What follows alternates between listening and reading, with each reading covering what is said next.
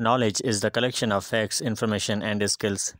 Humans acquire knowledge in many different ways by experience and education, and it can be expressed by communication and actions. This is subject of philosophy to discuss, so we will not dive into the depth of understanding knowledge. Our purpose here is to understand how computers can process knowledge about real-world objects and situations. For the purpose of representing knowledge in computers, we need to represent facts and information using mathematical notations and rules. Using mathematical rules, we can represent knowledge about an object or an event in the form of facts or relationship with its environment. This process is called knowledge representation. Two main knowledge representation techniques that we will discuss here are semantic networks and search trees. In a semantic network, a directed graph is used to represent a relationship between objects. A directed graph's edges are directed from one object to another, showing or representing relationship from one object to another. Objects are represented as nodes or vertices in a graph, and arrows represents types of relationship between objects. Relationship among objects can be is a, has a, owns, lives in, works in, instance of, types of, etc. Relationships help us answer different questions about objects in a semantic network. Figure on the left side represents a semantic network about mammals. From this semantic network, we can answer the questions like what is a whale, what is a mammal, where does whale live, or what is a fish and where does it live. Semantic network on the right about investment answers the questions like which investment can be high risk or which investment can be low risk. And semantic network at the bottom of the slide about car can answer the questions like what is the brand name of car, what is the model of car, who owns the car, etc.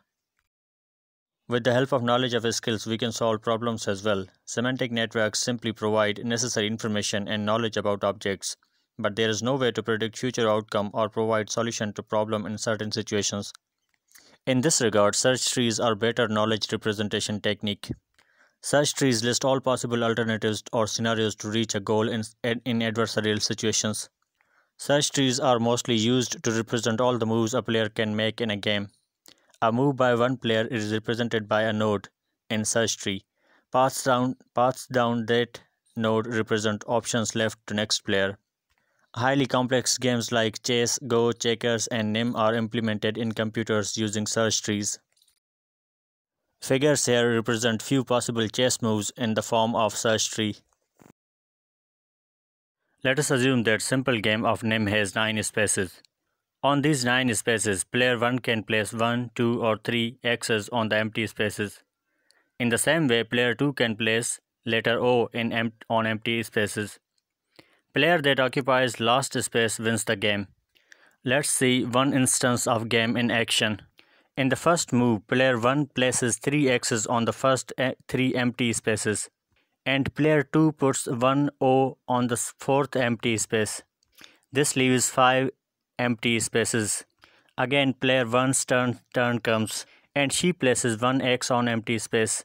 Then player 2 places 2 O's on empty spaces, leaving only 2 empty spaces. And player 1 places 2 X's on last 2 empty spaces and wins the game. This is just one possible solution from search tree. There can be many alternative paths in a search tree that can represent the player that occupies last space. For search tree example, we assume that game of NIM has 5 spaces, and we represent all the moves of player 1 and player 2 in a search tree. Player that goes first has the choice to place 1x, 2x, or 3x's on the empty spaces. If the first player places or puts 1x, second player has the choice to place 1, 2, or 3 O's. If the first player has put 2 X's in the first move, player 2 again has a choice to place 1, 2, or 3 O's. But if a first player has placed 3 X's on the first 3 spaces, then the second player has only 2 choices, either to place 1 O or 2 O's.